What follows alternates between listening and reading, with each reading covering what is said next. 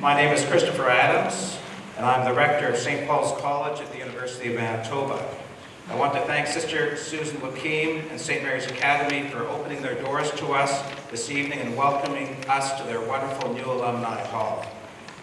I wish to note that this auditorium and the Forks in downtown Winnipeg sit at the crossroads of the Anishinaabe, Métis, Cree, Dakota, and Oji-Cree nations. St. Paul's College acknowledges specifically that we are in Treaty 1 territory and on the traditional lands of the Anishinaabe peoples and the homeland of the Métis people and the Métis Nation. To honor the memory of Father John Charles Hanley, 40 years ago, friends and colleagues from St. Paul's College and the Department of Religion at the University of Manitoba established the Hanley Memorial Lecture Series. And beginning in 1980, each year this series is brought to Winnipeg a prominent theologian, scripture scholar, or speaker on current religious issues. This year will be no different. We have a very prominent speaker tonight, which I'm very pleased to see, Catherine Clifford here. John Hanley was born in Winnipeg in 1910. He entered the Society of Jesus in 1933 and taught in Jesuit schools across the country, including Campion College in Regina, Loyola College in Montreal, and in Winnipeg, St. Paul's High School and St. Paul's College. He fostered in his students an interest in poetry, drama, music, public speaking, and above all, theology. Three of his greatest interests were the works of William Shakespeare, Gerard Manley Hopkins, and Teilhard de Chardin.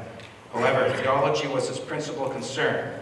Perhaps his most enduring contribution to the study of theology was his role in establishing the Department of Religion at the University of Manitoba. For the 2014 lecture, we are exceptionally pleased to welcome Dr. Catherine Clifford to give her three-part lecture. Tonight, Dr. Clifford will speak on journeying together, ecumenism in the 21st century.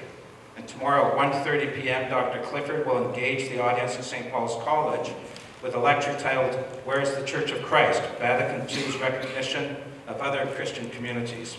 And later on Monday evening at 7 p.m., she will give her third and final lecture, which is titled Ecclesial Recognition Today. There will be parking at St. Paul's College in the afternoon. For the afternoon lecture, there's a parkade behind the college, and in the evening it's free parking right across the street from St. Paul's College. So today at St. Mary's Academy and tomorrow at the college itself. I would like to express our appreciation for the generous funding support received from those who are the initial donors and organizers of the Father Hanley Endowment Fund, and I'm glad to see Don McCarthy here, who was one of those original founders of the Endowment Fund, and he's been very active in getting us to understand Dr. Clifford's literature, and he's an important member of our community. I want to also thank the University of Manitoba for its continuing support through the Jesuit Academic Funding Agreement. I also want to thank more recent donors who continue to help this lecture series stay alive. Please be aware that photos and videos will be taken at this lecture and afterwards as the evening unfolds. The video of this lecture will be available online through the college's website at a future date. And also the washrooms are just outside the door and downstairs, and there are also washrooms across from the cafeteria. I'm almost done. Now I'd like to introduce you to His Grace Archbishop Richard Gagnon. He was installed at St. Mary's Cathedral at the beginning of this year. And His Grace will be installed as our college's new Chancellor on April 6th at St. Paul's College in the Christ the King Chapel, an event to which you are all invited on April 6th. We are very pleased to have His Grace here this evening, and His Grace will say a few words before we commence. Thank you.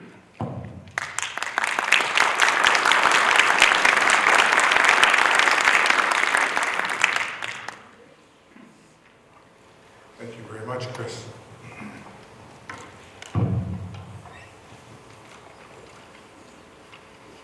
Good evening. Good evening. Good evening.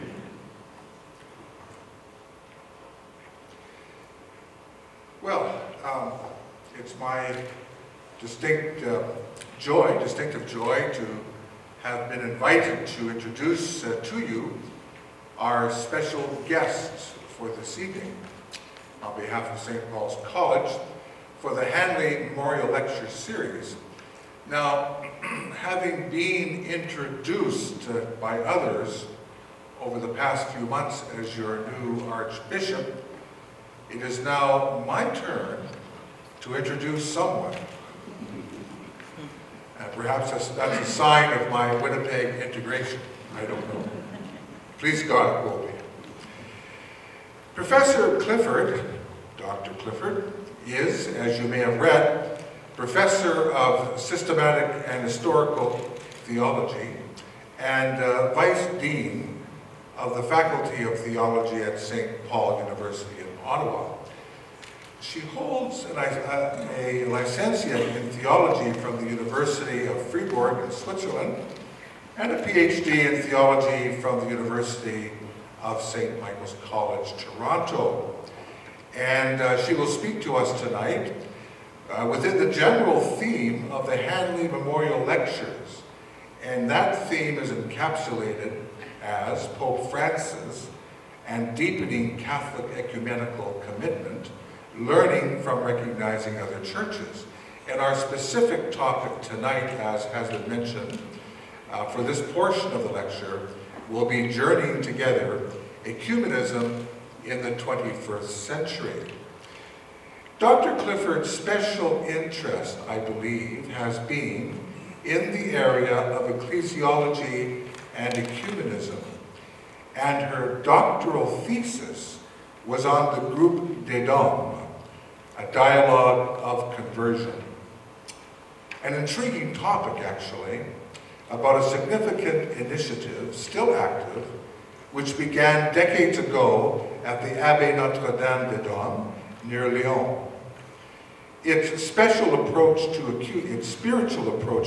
ecumenism, inspired by the great ecumenist Father Paul Cloutier, and engaging certain notables such as Yves Congar, is an important piece of the historical ecumenical landscape, and not without significance in the framing of the Second Vatican Council's approach to the ecumenical question. In fact, our recent lecture on the Council, entitled Decoding Vatican II, Ecclesial Self-Identity, Dialogue and Reform, was given by Dr. Clifford a year ago as part of the Medaliva lecture series at St. Mary's College, Notre Dame University in Indiana. In fact, I believe that Vatican II itself is another area of special interest of Dr. Clifford, as she is the director of the Research Center on Vatican II and 21st Century Catholicism at St. Paul University. I think at a time when ecumenism itself needs a bit of a boost, tonight's speaker will give us a useful context in which to view this essential subject, that they all be one, as our Lord prayed for. And I think as an aside also, Blessed Pope John Paul II, in his frequent references to this question, once said, as his body in the unity which is the gift of the Spirit, she, the Church, is indivisible. The reality of division among the Church's children appears at the level of history as the result of human weakness in the way we accept the gift, which flows endlessly from Christ, the head, to his mystical body. We are indeed fortunate tonight to be given this time to focus and reflect on our theme of journeying together, ecumenism in the 21st century. Reverend fathers, sisters, ladies and gentlemen, I give you Dr. Catherine E. Clifford. Thank you very much, Your Grace, for your introduction.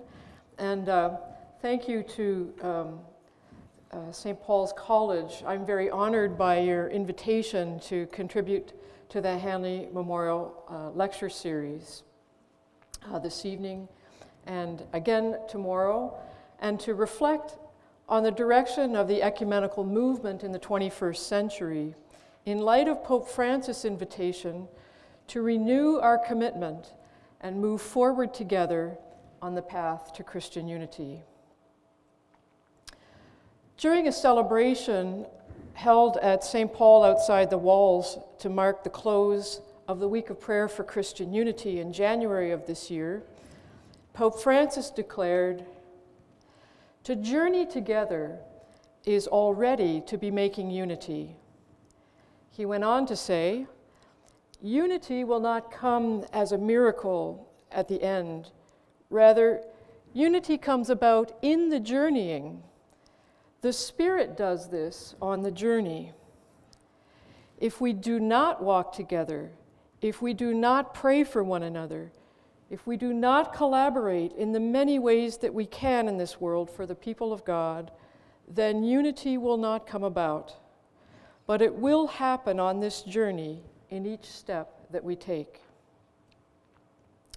Referring to the promotion of Christian unity as an essential dimension of his ministry as the Bishop of Rome, Pope Francis has pledged to carry forward the efforts of prayer, dialogue, and common witness in service to the growth towards full ecclesial unity of all Christians, a work that was begun in the Catholic Church from the Second Vatican Council and that was at the center of concern for his predecessors. Cardinal Walter Kasper, a German theologian and former president of the Vatican's Pontifical Council for Promoting Christian Unity, has observed that from the first day of his pontificate, Pope Francis has given a prophetic interpretation of the Council and has inaugurated a new phase of its reception. In his apostolic exhortation on the joy of the gospel, Pope Francis calls upon Catholics today to undertake a wide-ranging pastoral and missionary conversion of the Church, echoing the principal orientations of the Second Vatican Council. His project for ecclesial reform and conversion will have a profound impact on the direction of Catholic ecumenical commitment for the 21st century.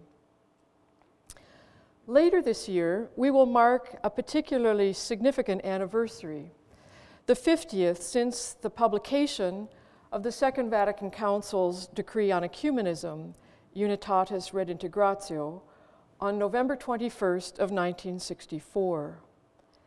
It was published together with the Council's dogmatic constitution on the Church, Lumen Gentium, and the decree on the Eastern churches belonging to the Catholic Communion, Orientalium Ecclesiarum.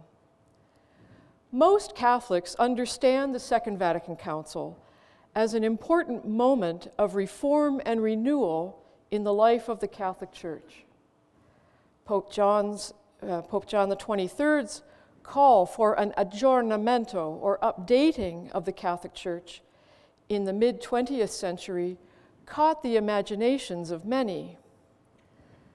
They are less likely to recall, however, that John XXIII chose quite deliberately to announce the Council on January 25th of 1959 during the Week of Prayer for Christian Unity, or that the Council's goal, one of equal importance and closely related to that of updating, was the reestablishment of full visible unity with other Christians. Next to the growing awareness of the dignity of the human person, Pope John XXIII named the ecumenical movement as one of the most important developments to which the Church must attend in order to carry out its mission in the modern world. In his vision for the Council, reflected in several key speeches, the pastoral renewal of the Catholic Church, or a deepening fidelity to its own identity, would bring it closer to other Christian churches. Cardinal Augustin Bea, president of the Secretariat for Promoting Christian Unity, which was founded to oversee the ecumenical dimension of the Council's work, would insist that even if the goal of full visible unity was not immediately within reach, for Pope John, unity was the ultimate goal of the Council. So in what follows, I'd like to reflect on the Second Vatican Council as an historic turning point in the relationship among Christian churches.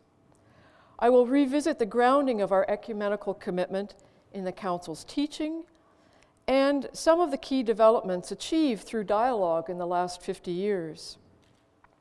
Finally, I'll propose a few tentative thoughts as to how we might heed Pope Francis' call to carry forward its central teachings on ecumenism in the 21st century in a substantially different social and cultural context, and where the face of global Christianity has undergone a dramatic evolution.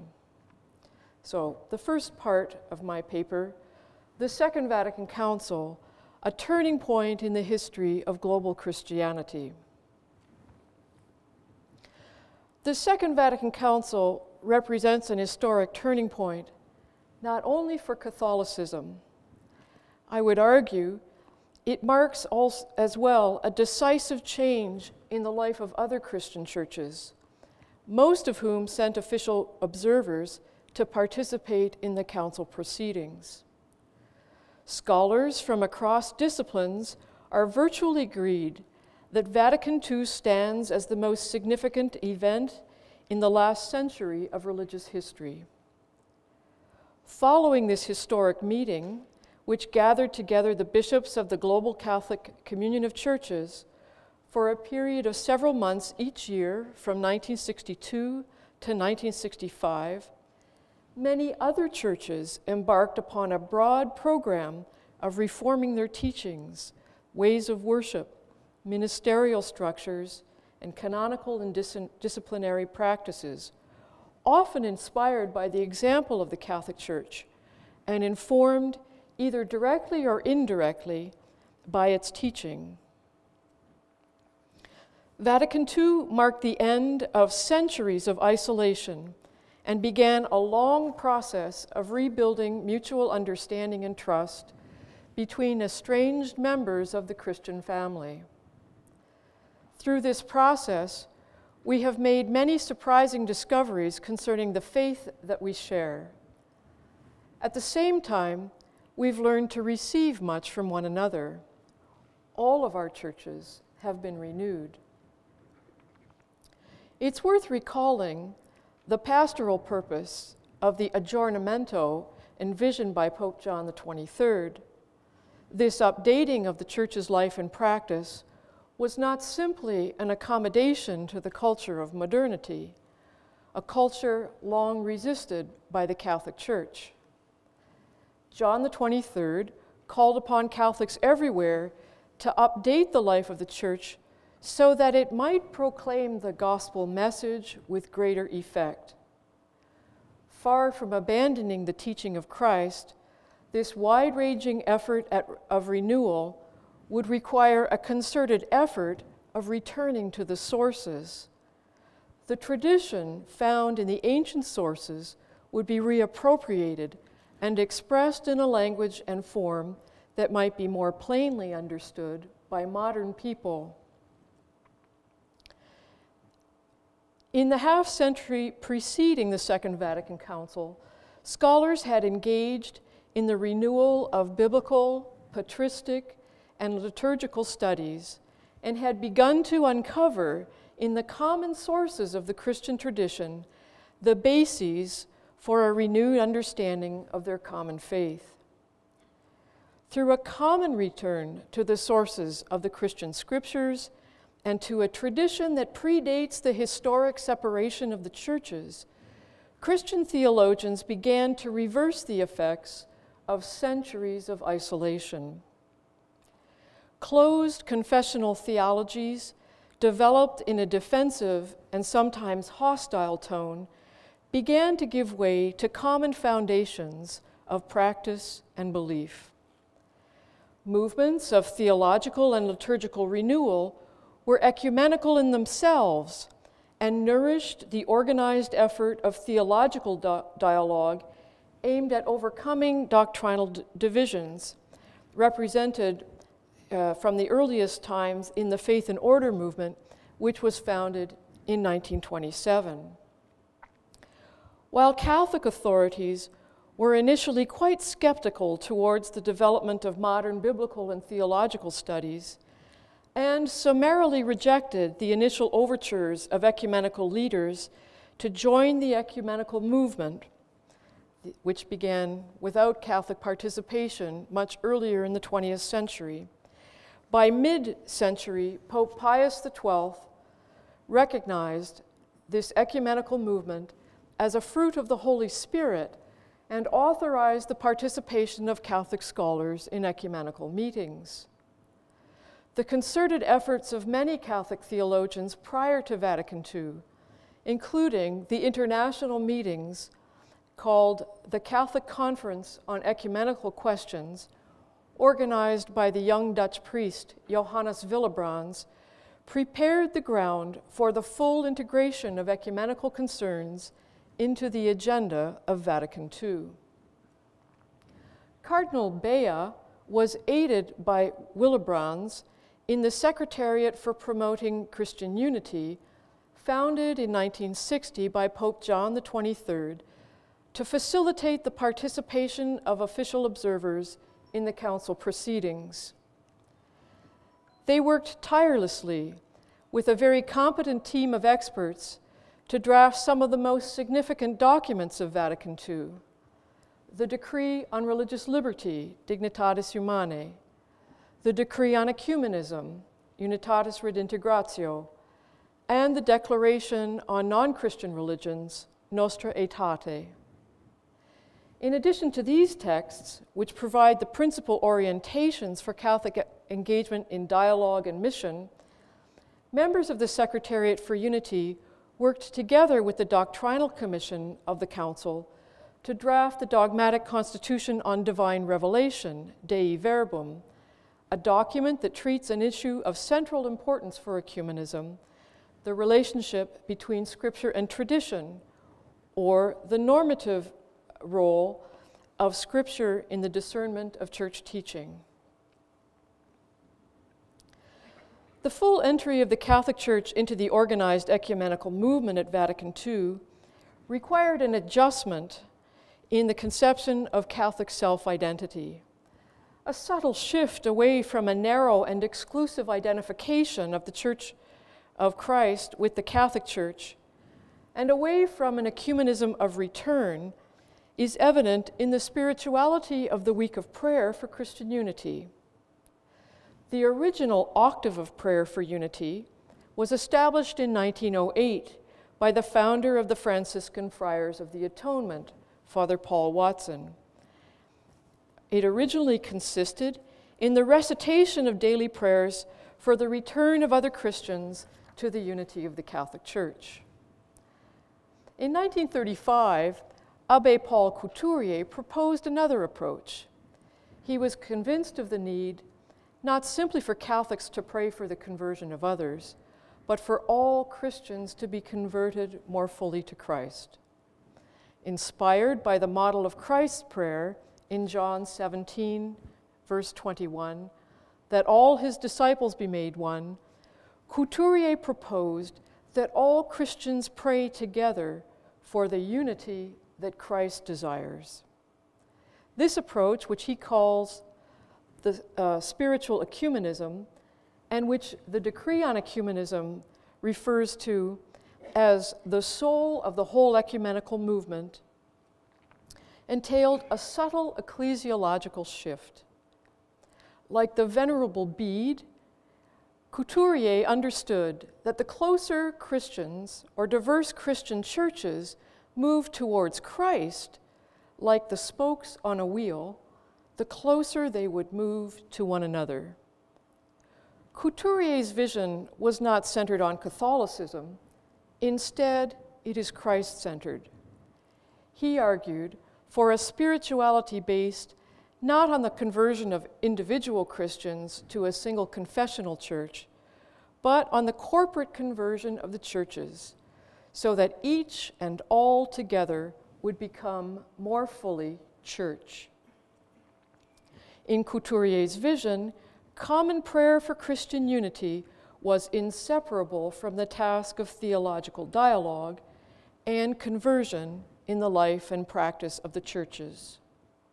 Soon after he began promoting this new approach to the Week of Prayer, Couturier began to organize an annual retreat for Catholic priests and Protestant pastors, which combined times of prayer and friendly exchanges.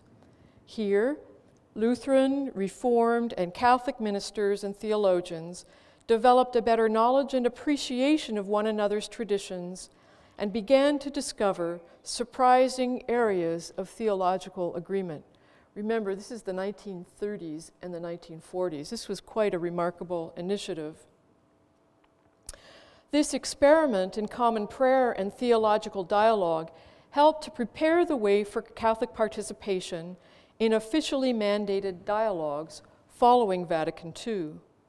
The Groupe des Dombes, as they are still called today, produced some of the earliest theological agreements on questions such as the theology of ministry, Eucharistic doctrine, the ministry of the Bishop of Rome, the role of Mary in the prayer and teaching of the Church, and teaching authority.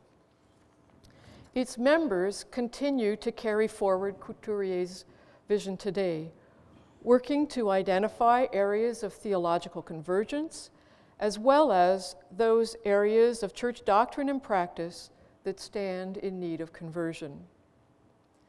The ecumenical movement is essentially a movement for the renewal and the reform of all churches. These early pioneers grasped instinctively the intrinsic connection between theological dialogue and ecclesial reform.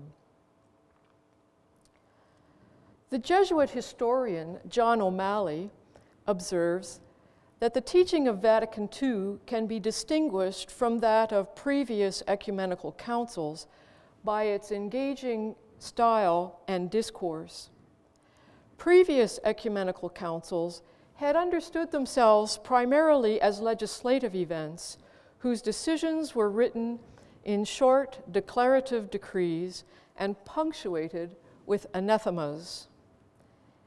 In contrast, the documents of Vatican II are written in a more discursive and dialogical style. They are full of what O'Malley calls horizontal words, like brother and sister, people of God, reciprocity words, like cooperation, partnership, and collaboration, or friendship words, the human family, humility words, pilgrim people. One of the most important words in the council documents is dialogue. O'Malley writes, "Dialogue manifests a radical shift from the prophetic I say unto you style that earlier prevailed and indicates something other than unilateral decision-making. There is scarcely a page in the council documents on which dialogue or its equivalent does not occur." Pope Paul VI, who succeeded to John the 23rd following the first session of Vatican II in June of 1963, provided a guiding vision for the council in his first and often neglected, yet programmatic encyclical letter on the mission of the Church, Ecclesiam Suam, published in August of 1964. He proposes here that the language and practice of dialogue become the leitmotif of the Council's teaching. Pope Paul's threefold program for the Second Vatican Council and for the subsequent activity of the Church was centered on a deeper self-understanding of the Church, in particular of its nature and mission. A heightened consciousness of the identity of the Church, he insisted, must include an understanding of its rootedness in Christ, with a healthy realism about the dissonance between the ideal image of the Church intended by Christ and the actual image presented by the community of believers in the world today. That honest and humble self-examination must lead the Church to the second element of Pope Paul's blueprint, a commitment to undertake whatever reforms are deemed necessary for the renewal of its life and witness. The work of metanoia, or conversion, was to be a principal feature of the Council's task of updating the Church. Further, Pope Paul argued, the ongoing renewal of the Pilgrim Church must become a permanent concern as it grows in its understanding of the gospel and fidelity to its message. The third course of action in Pope Paul's overarching vision is dialogue, friendly dialogue. And he saw this in a series of concentric circles that meant engagement in dialogue with humanity and culture, engagement in dialogue with non-believers and non-Christian religions, and engagement with other Christians. The most fully developed reflection on the actual process of dialogue in the Council's teaching appears in its decree on ecumenism. Here, dialogue is linked explicitly to the other two elements of Pope Paul's program, that humble self-examination and reform. The decree tells us that through dialogue, everyone gains a truer knowledge and more just appreciation of the teaching and religious life of both communions. This implies that dialogue is a means to help each church gain a deeper understanding, not only of the other, not only of the partner church in dialogue, but also of their own ecclesial self-identity. The process of dialogue seeks to, quote, acknowledge and esteem the truly Christian endowments from our common heritage, unquote, present in other churches. Further, it should lead Catholics to carefully examine themselves and undertake whatever reform and renewal is required so that the life of church might become more faithful to the gospel. The decree on ecumenism underlines that Catholics must be the first to remove any obstacles to unity that may be found in our own ways of living, even in the manner of the Church's teaching. Further, it recognizes that because we are a pilgrim community of redeemed sinners, the task of reform is a continual process. The image of the Church as people of God, which occupies a central place in the dogmatic constitution on the Church, has restored an eschatological horizon against which Catholics, and indeed all Christians, are called to appreciate the dynamic character of ecclesial identity. The Constitution on the Church says that the Church will attain its full perfection only in the glory of heaven when there will come the time of the restoration of all things. We remain a community that is on the way. In the words of the Constitution on Divine Revelation, always moving towards the fullness of the divine truth until the words of God reach their complete fulfillment in her. Not yet in full possession of the truth, we are always growing and being shaped by new understanding and new insights into the mystery revealed in Jesus Christ. So there's this observable shift in Catholic self-understanding in the teaching of Vatican II, where Pope Pius XII's 1943 encyclical Mystici Corporis had uncritically identified the one holy Catholic and Apostolic Church of the Creed with the Roman Church, Vatican II's dogmatic constitution on the Church recognizes that the one Church of Christ is present and operative in many other churches and ecclesial communities, albeit in varying degrees. Its vision is no longer centered exclusively on Rome, but is now Christ-centered. Notably, the documents of Vatican II refrain from referring to the Church as Roman Catholic. This reflects a deeper appreciation for the diversity of the Catholic communion of churches, which includes not only the Latin Church, but 22 autonomous Eastern Catholic churches that trace their origins to the Byzantine, Antiochian, Armenian, Alexandrian, and Chaldean traditions. Further, it reveals a shift away from a notion of ecclesial unity that had confused unity and uniformity, or conformity with the social and cultural form of the Western or Latin Catholic Church. The Dominican ecclesiologist Yves Congar rightly observed that centuries of isolation had led many Catholic theologians to confuse Catholicity and Romanicity. Vatican II set us on the course to rediscover the true sense of Catholicity, acknowledging that the sin of division prevents the Church from manifesting the fullness of that Catholicity, or from realizing the whole of God's plan for the Church and the human community.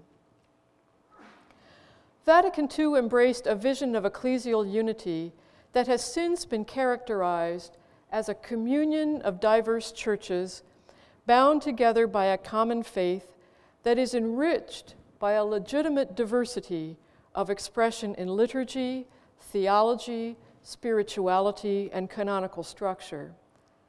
The Council seeks to affirm the communion that we already share in Christ, beginning from the sacramental bond of baptism, through which all Christians are incorporated into the one Church of Christ. The decree on ecumenism acknowledges that the churches have at times followed different methods and have developed differently their understanding and confession of God's truth. It does not hesitate to affirm that from time to time, one tradition has come nearer to a full appreciation of some aspect of a mystery of revelation than the other, or has expressed it to better advantage. And it observes, in such cases, these various theological expressions are to be considered as mutually complementary rather than conflicting. This suggests the Catholics might learn and receive from other Christian communities, an insight that Pope Francis is anxious to repeat. The fundamental shift of Vatican II that I've been attempting to describe might best be characterized as a shift from an ecumenism of return to an ecumenism of recognition. In particular, the recognition and esteem for the many gifts of God's Spirit that reflect a genuine communion in faith with other churches. In this next part of my paper, I want to turn to reflect on what signs of progress we have seen in the last 50 years since the Council. Already during the Second Vatican Council, plans were set in place for the Catholic Church to participate fully in the multilateral dialogue of the Faith and Order Commission of the World Council of Churches, and to establish a series of bilateral church-to-church dialogues. Since the Council, Catholics have been engaged in officially mandated dialogue with Orthodox, Anglican, Lutheran, Reformed, Methodist, Disciples of Christ, Baptist, Mennonite, Evangelical, and Pentecostal. I'm sure I'm missing a few groups at the international, national, regional, and local levels. The very fact that Christians can today engage in such an undertaking implies a dramatic shift from considering one another's positions as simply heretical or erroneous. Dialogue begins from the basic supposition that the doctrinal achievements of each church, even if we persist in a concern that they might be deficient in some way, nonetheless represent a sincere effort to receive the Word of God in fidelity to Christ. So we always begin from a presupposition of goodwill. In dialogue, we listen to hear, beyond the divergent doctrinal expressions of our partner, a reception of the revealed Word of God that binds us together. The painstaking effort of dialogue over many decades has enabled us to affirm significant levels of doctrinal agreement. It's impossible to summarize all of this, but 3 examples stand out for their ability to recognize a basic agreement in the truths of faith beyond a legitimate diversity of expression in the language of doctrine and prayer. The first of these concerns our common confession of faith in Christ.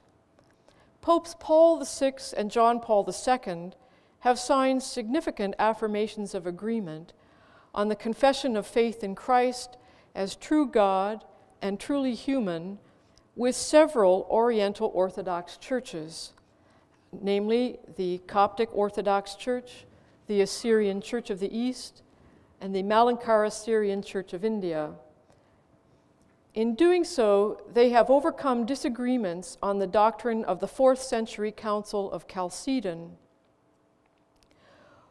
While consistent with the conciliar teaching, these joint confessions of faith give priority to the meaning of Chalcedon over its disputed language.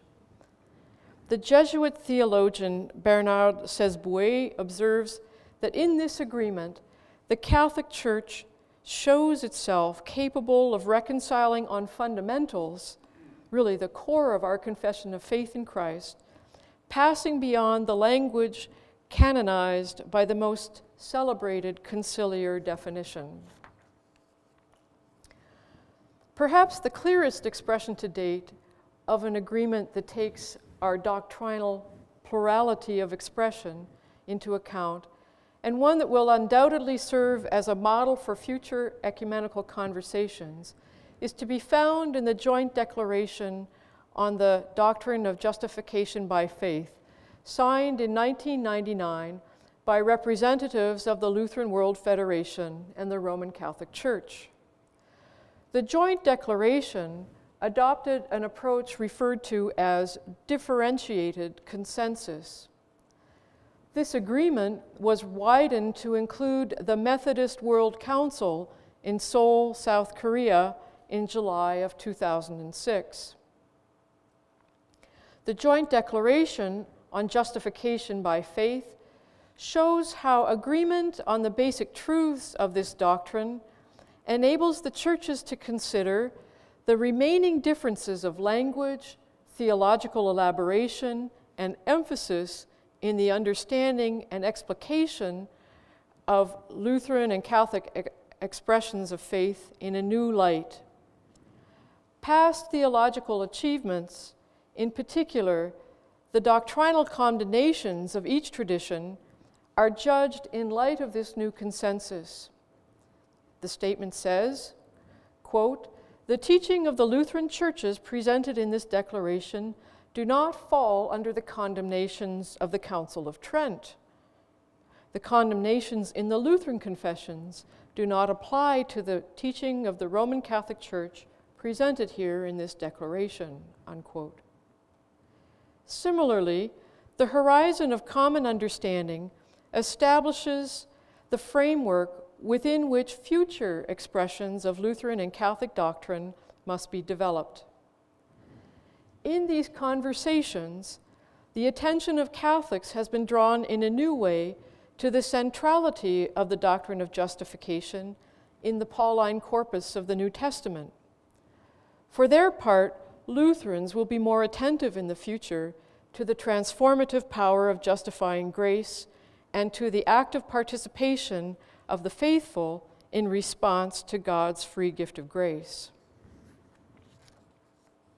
The final example I want to present here is a historic precedent that was set in the year 2001 when official guidelines were established for Eucharistic sharing between the members of the Assyrian Church of the East and the Chaldean Catholic Church. This agreement was developed in the face of pressing pastoral concerns for Christians living in the dramatic circumstances of conflict and in the isolation of the diaspora. So these are very ancient communities whose traditional home is in the area of ancient Persia or Iraq.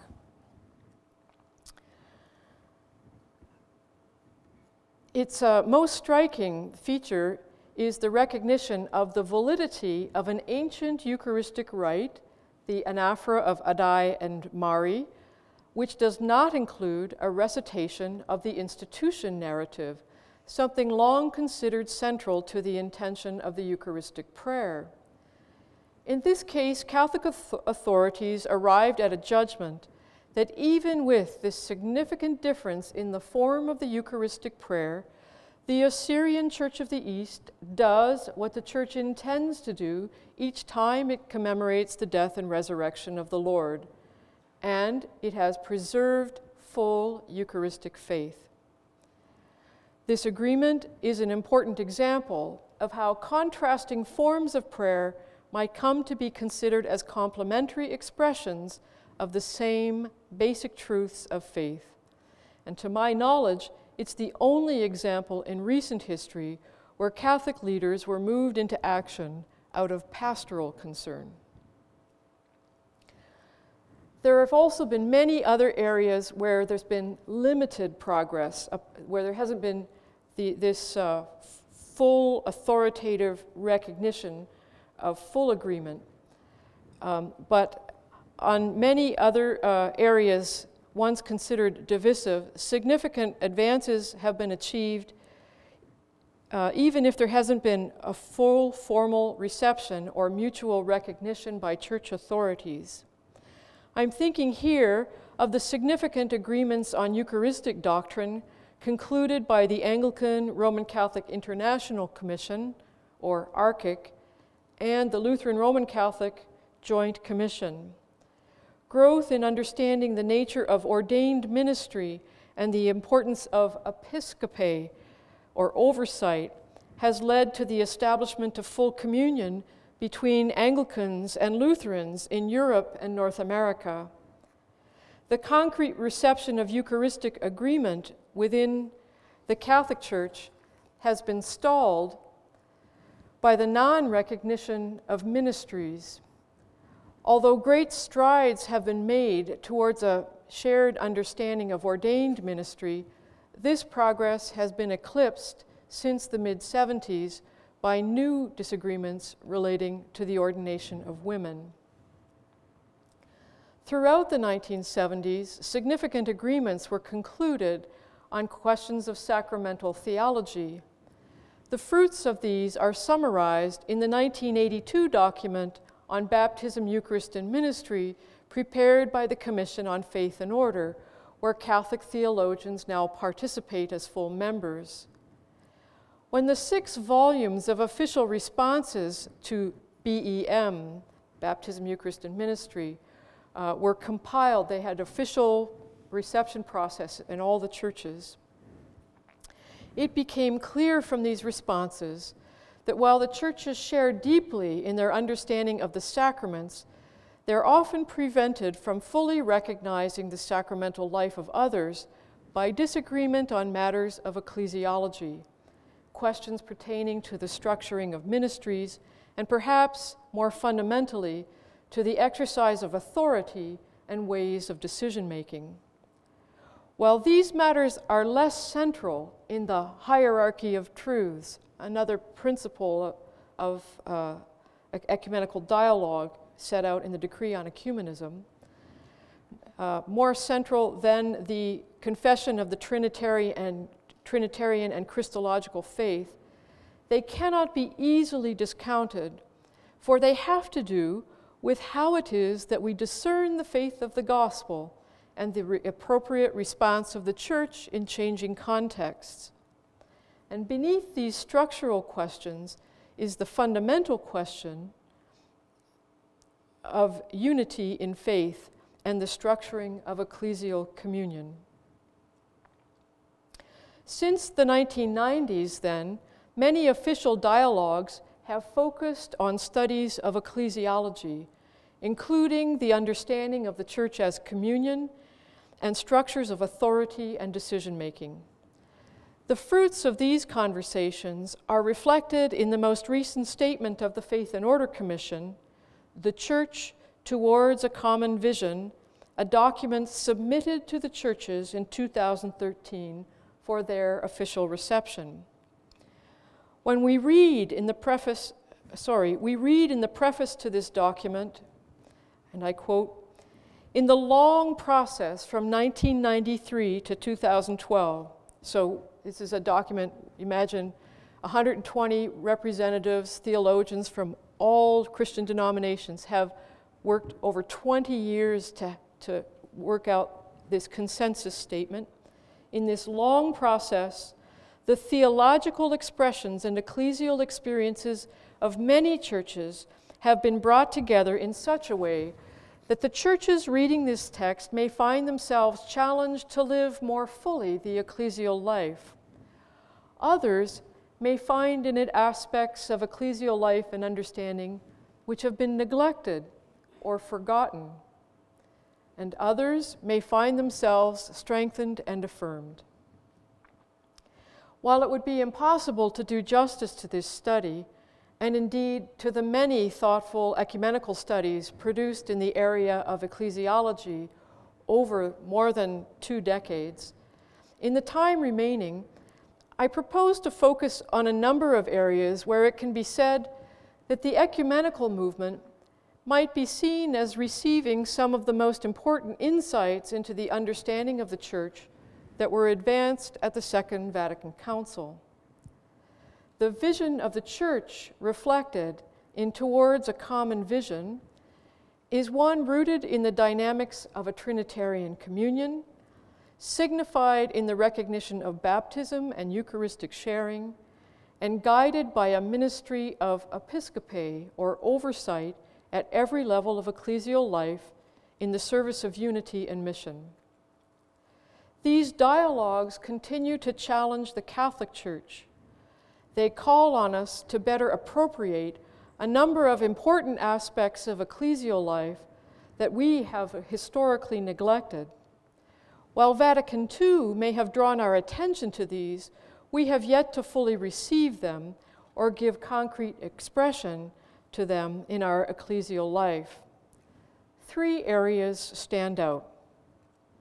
First, the papacy, or the primacy of the Bishop of Rome.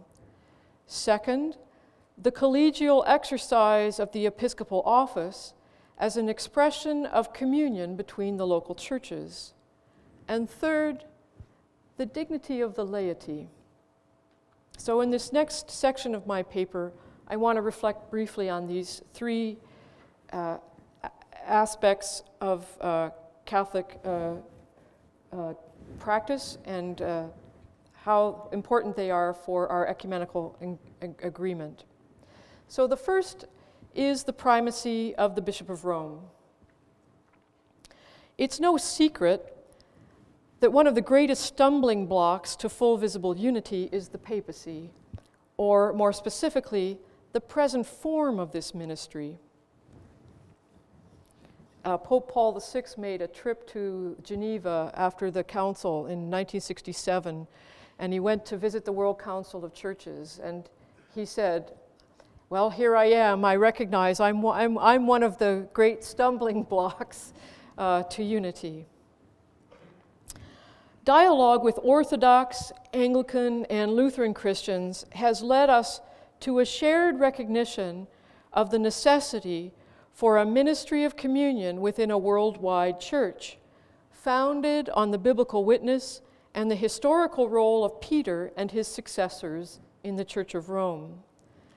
Nonetheless, these churches continue to have serious reservations regarding the historical form of the papacy as it has evolved since the Middle Ages, in particular with regard to its claim of universal jurisdiction.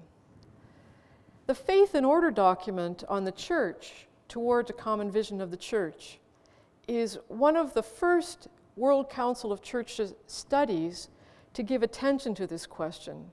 So there's a long gap between that visit of Paul VI and the moment when they're actually able to engage in this question theologically.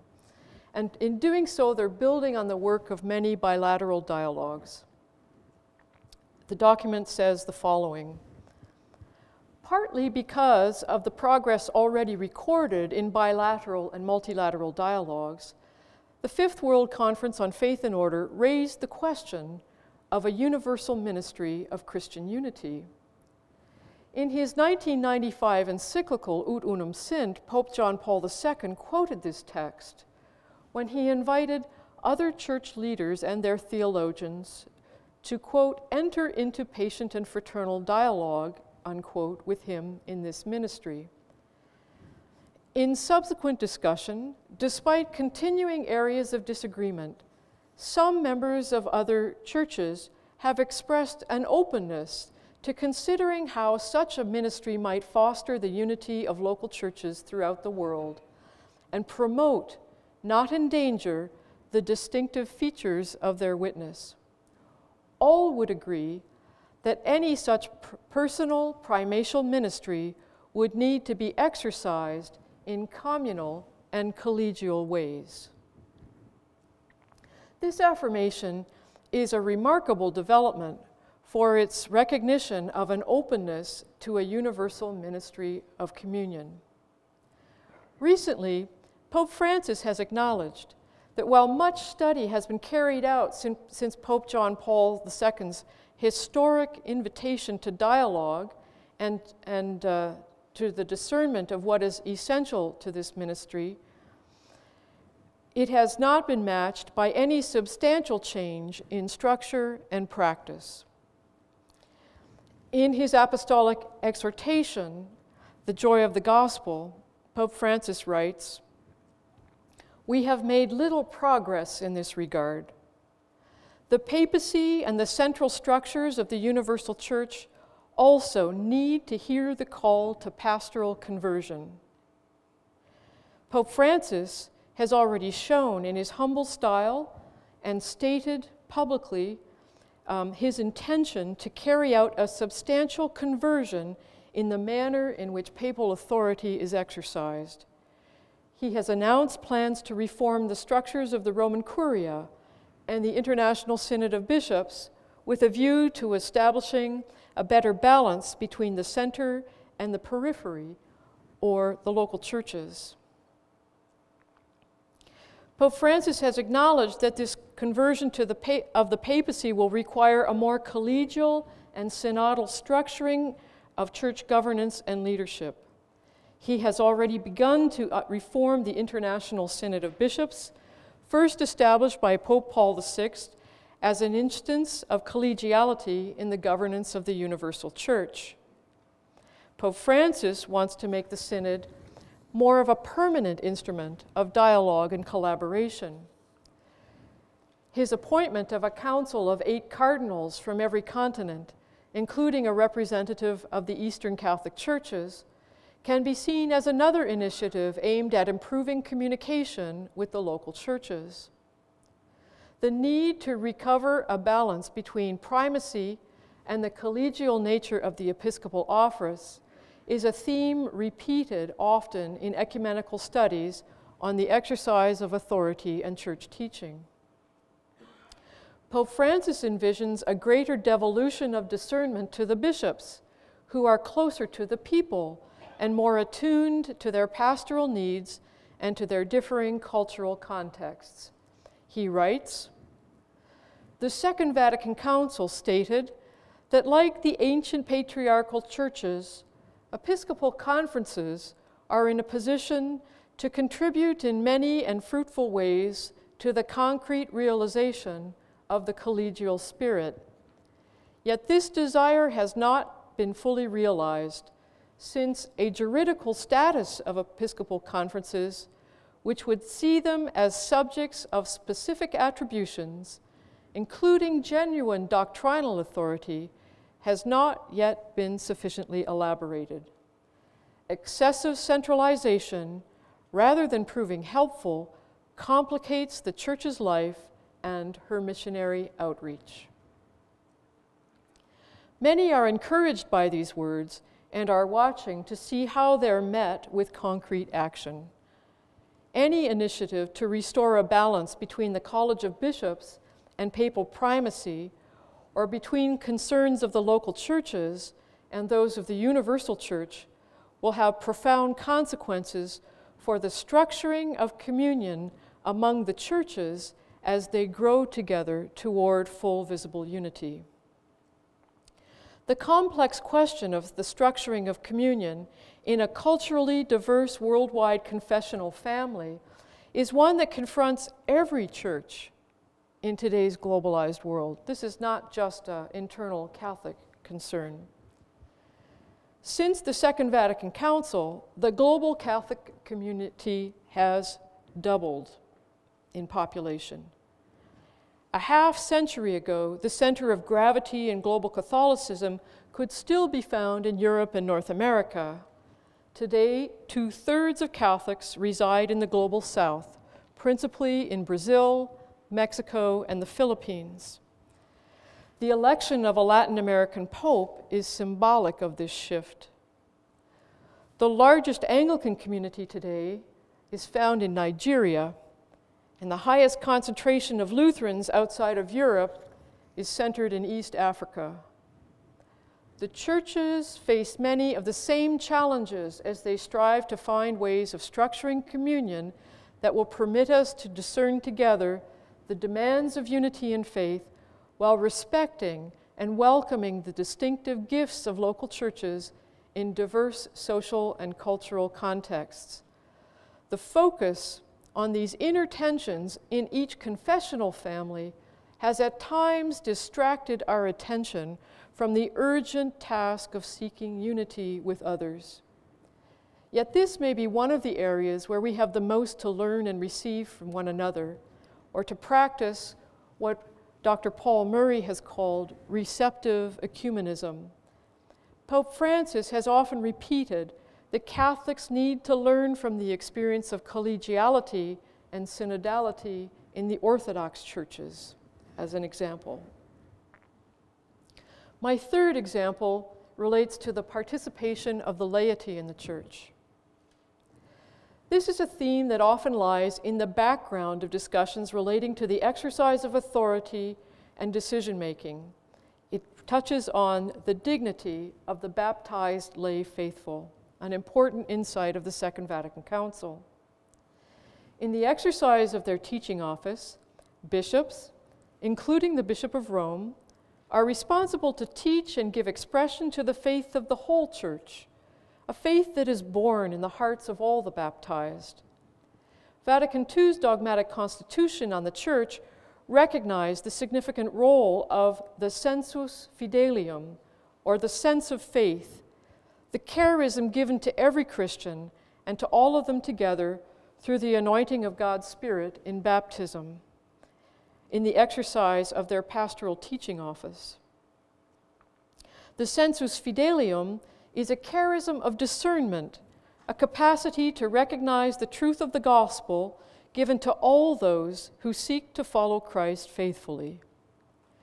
Most ecumenical studies recognize the importance of the concerted energies of all the baptized in the elaboration and reception of church teaching. Yet one finds little attention to the structured interaction of the ordained and lay faithful. Perhaps this is because the question of the laity was not a cause for the separation of the churches. A church that is widely recognized, however, as suffering from an underdeveloped practice and reflection upon the synodal dimension of ecclesial life would clearly stand to learn from other churches in this regard.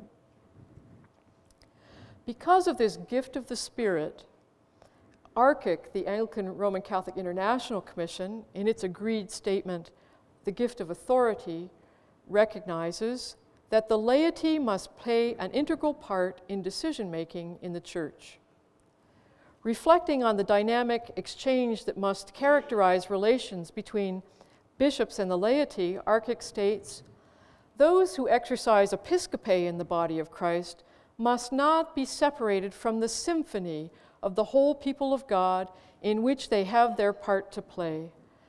They need to be alert to the sensus fidelium in which they share if they are to be made aware when something is needed for the well-being and mission of the community, or when some element of the tradition needs to be received in a fresh way.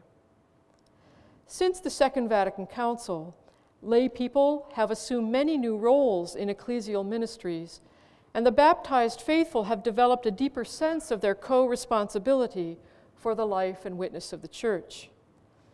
Yet many lay Catholics have yet to experience themselves as participating in any serious dialogue that would affect the shape of ecclesial life or its priorities and mission.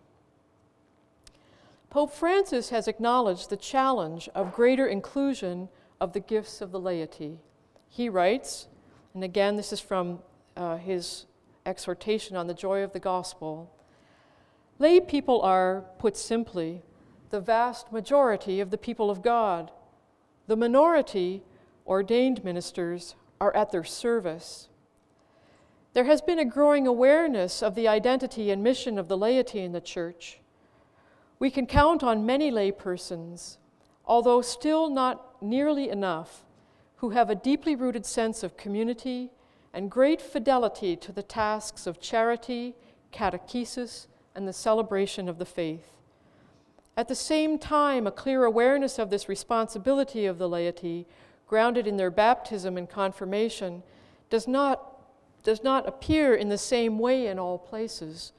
In some cases, it is because laypersons have not been given the formation needed to take on important responsibilities. In others, it is because in their particular churches, room has not been made for them to speak and act due to an excessive clericalism which keeps them away from decision-making. Pope Francis readily acknowledges that this concern extends to the participation of women in the life of the Church. Recognizing that many women contribute to the pastoral life of the Church and to its theological reflection, he expresses the hope that still broader opportunities might be created for a more incisive female presence in the Church, including in settings where important decisions are made. It's important for Catholics to recognize that these questions are not simply internal matters.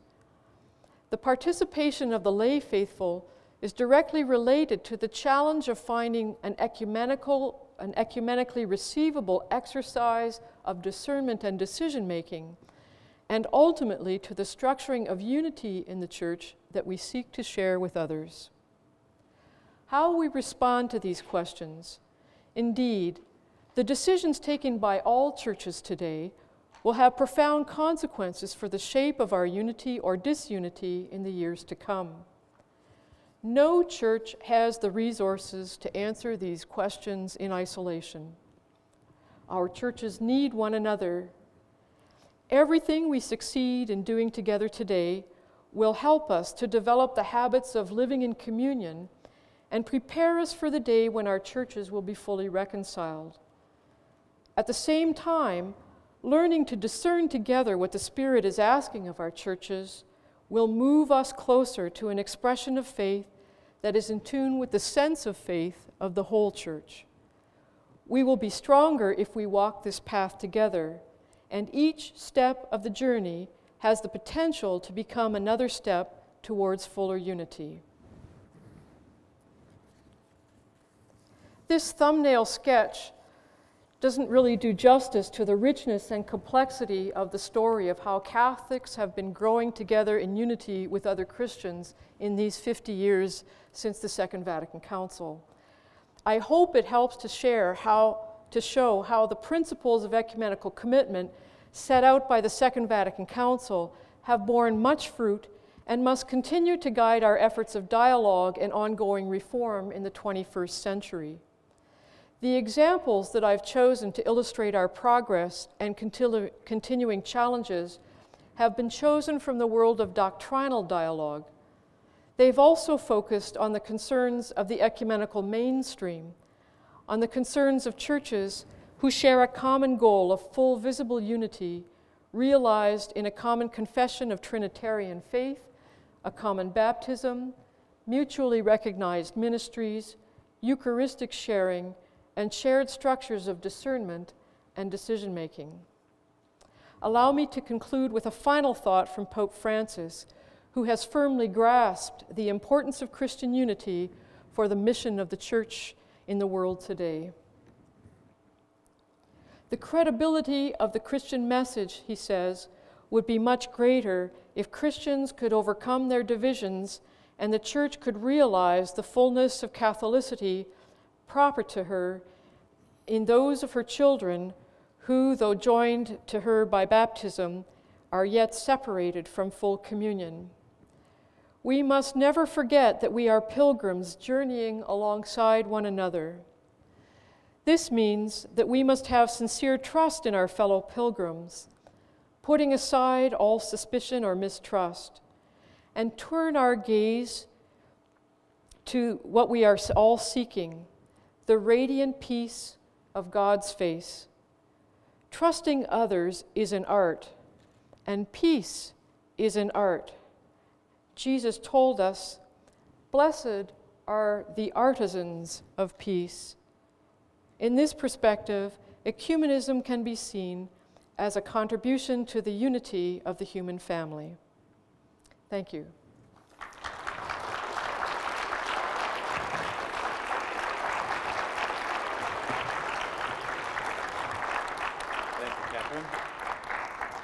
I thought what we'd do, we have a reception at 8:30. We could take 15 minutes for questions, and I'll walk around with the microphone, and you can just grab it, and you can keep your questions short, and then Catherine Clifford can respond to your questions. So we can start that way. Is that fine?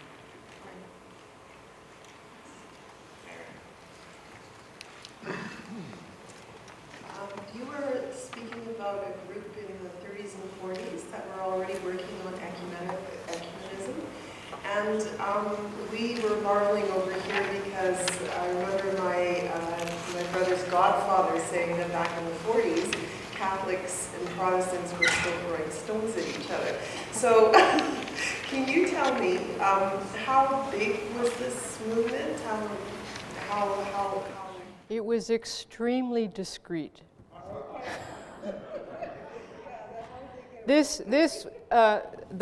The dialogue that I'm thinking of is the Groupe des Dombes, and they're still working today. Their latest document, I think we're still waiting for an English translation, but it's a kind of common meditation on the Lord's Prayer, and it would be a great kind of resource for local ecumenical groups to think about the fact that we all say this prayer together.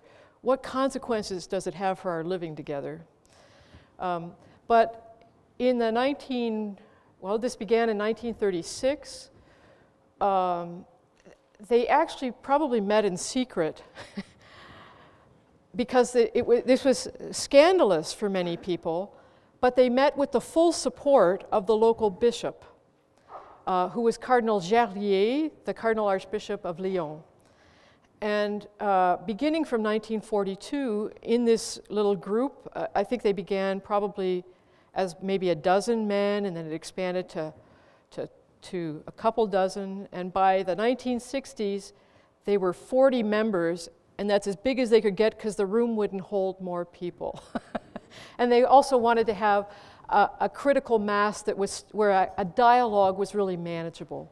But imagine in the 1940s, what they wanted to do was, Protestants wanted to come and attend a Catholic Mass, just to see it. And Catholics wanted to attend a Protestant liturgy.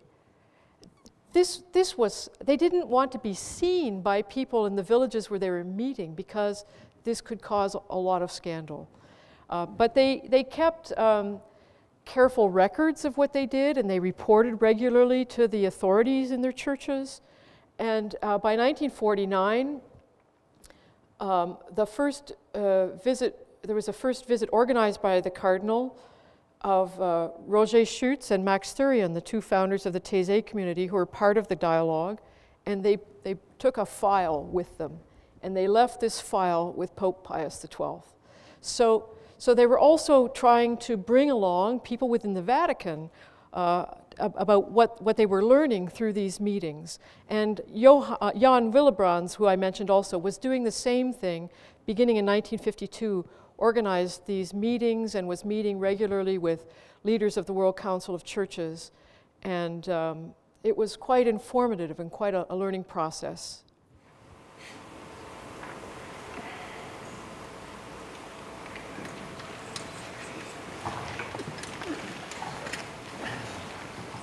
Thank you.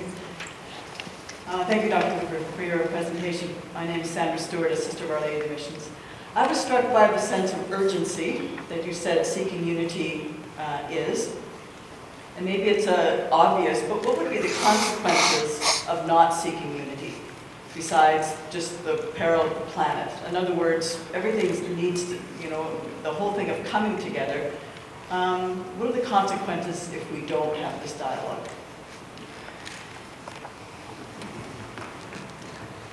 I think if we ignore the call to be reconciled with other Christians, we ignore the gospel. We need to understand, and I don't think enough Christians have understood the contradiction between saying, yes, I embrace the faith in Christ. I want to proclaim this message of love and reconciliation, but I don't give a darn about being reconciled with my brother and sister in Christ, other baptized Christian. So it's just, in a sense, it's not on otherwise. To be the church, John Paul II said, to be church is to desire unity. To be Christian is to desire unity. And the other thing is, we cannot, with credibility, be witnesses in the world if we're not doing this together. And I think most of us understand today how important interfaith questions are in the geopolitical world and in the very religiously pluralistic world of our cities now and our cultures because of the tremendous movement of peoples. But we will certainly be more effective in our conversation with believers of other faiths if we can speak together. Same thing. It really goes to the heart of our mission and our witness in the world.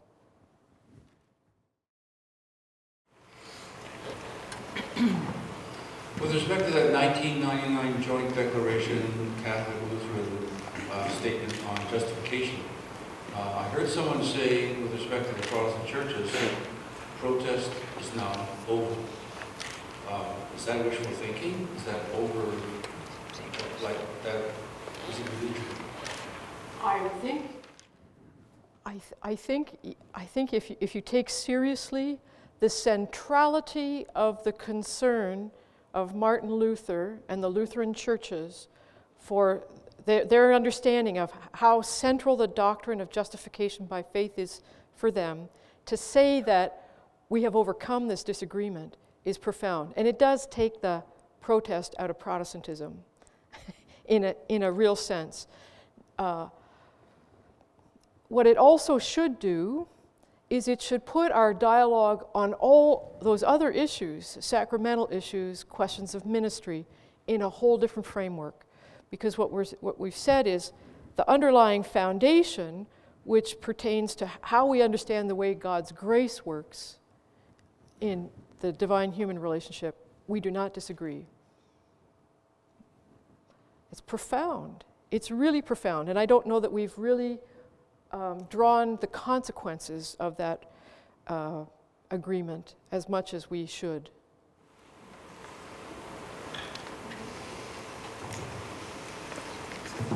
Nitty-gritty, Eucharistic celebrations, funeral masses. Would you comment on the practice of the need that some clergy have to interrupt the Eucharistic celebration and give a lengthy explanation of who can or cannot receive communion? This is where the rubber hits the road for a lot of people. For the 40% of Catholics in this country who marry Christians from other churches and who have to decide every Sunday where their family will worship. They have a deep desire to worship together. And many of my students are preparing for ordination or are serving in other ministries in the church. And they need to understand, doesn't matter what denomination you come from, if you preside today at a baptism or a wedding or a funeral or a confirmation celebration, you must recognize that there are other Christians present in the congregation. It's a fact of our ecclesial life.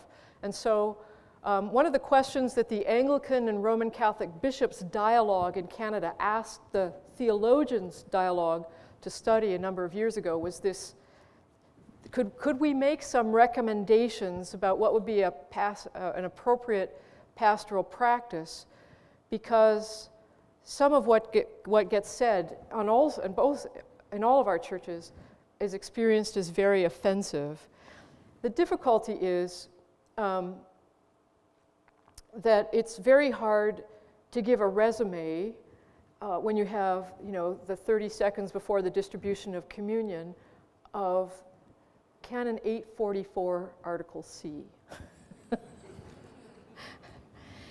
And some people want to oversimplify and say, if you're not Catholic, you can't come to communion. We have this, and that's quite incorrect. Catholic pastoral practice allows not for a regular general practice of sacramental sharing, but recognizes there are situations where it's quite legitimate for other Christians to ask for and receive not only communion, but also the sacrament of reconciliation and anointing for the sick from a Catholic minister. And one of those cases is some of these interchurch families.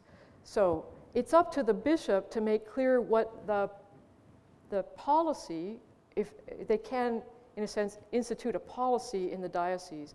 And my sense is, where bishops have done so, it's been more helpful because it's not left to the discretion of individual pastors and individual communities to interpret this. So I don't know if that's helpful.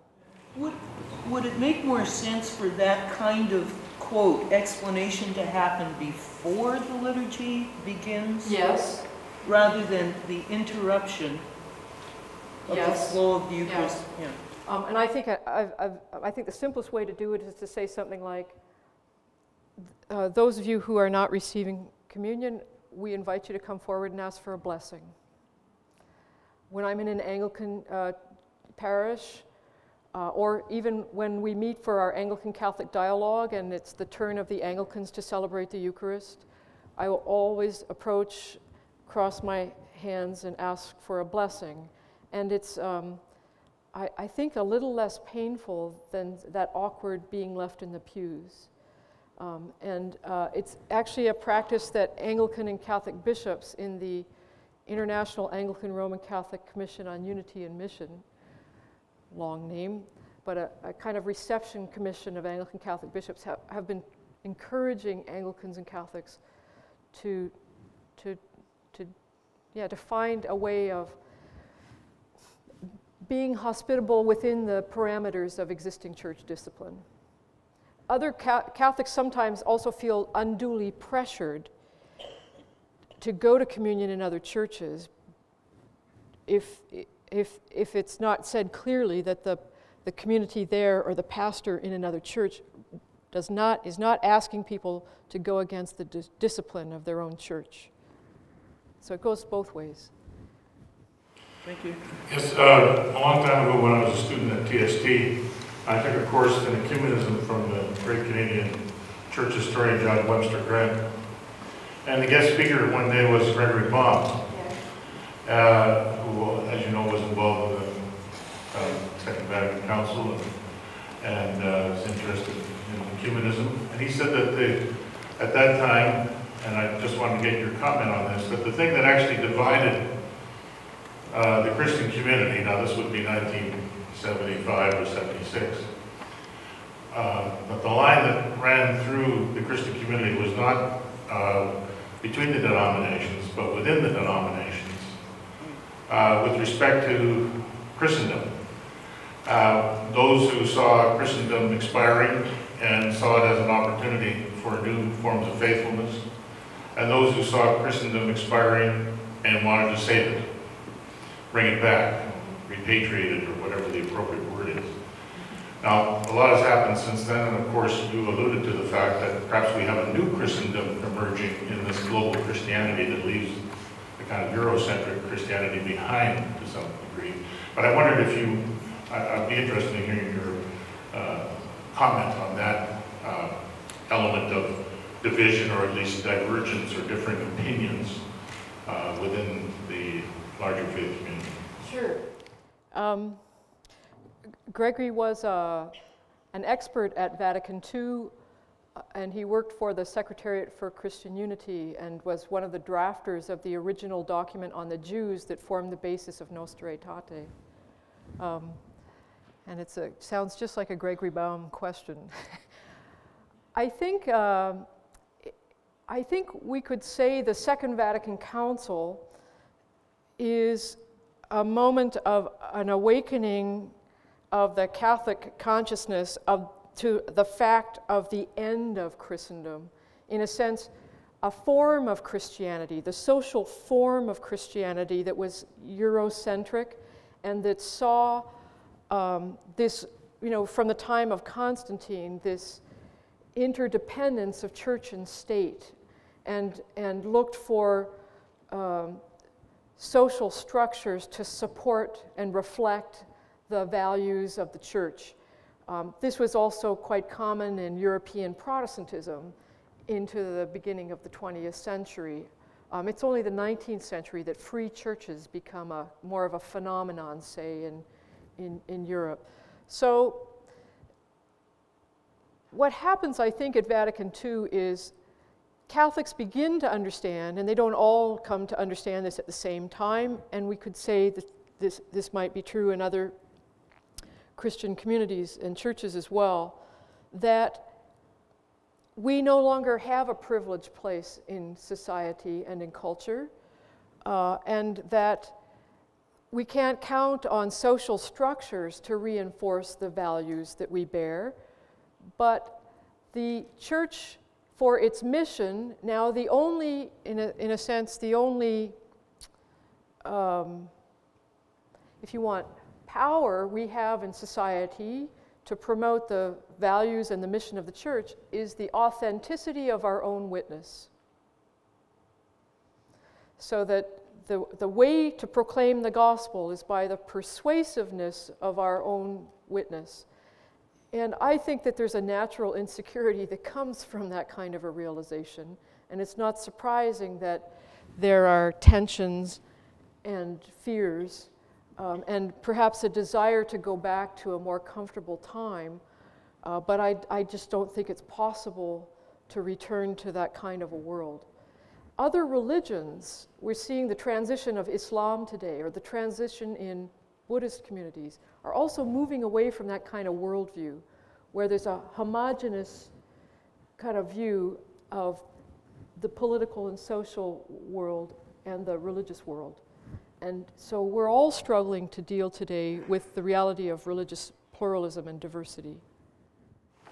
Catherine, I think we'll take one more question and we'll break for refreshments. So someone over here, and then we get to individually buttonhole you for the rest of the evening. Thank you very much. What is the best answer you can give to a person who is hard of hearing, okay, in the best space, if you understand, to help those who can hear well and understand well and all that, but a person like me would like to be in unity with a Christian, to be participating, involved, without being kind of like, what does he know, what does he understand, or what does,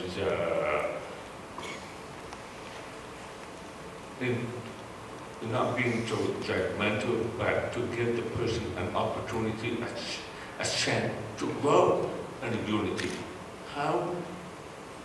What is your best response to that, what I'm saying? Well, first, I want to affirm the importance of hard of hearing people in the church and in society. And I want to say that your place is as valuable as every other person. And so beyond that, your place as baptized Christian is, you have the same dignity and worth as every other Christian. So our communities, our churches, have to make the effort to be more inclusive and to welcome you and other hard of hearing people.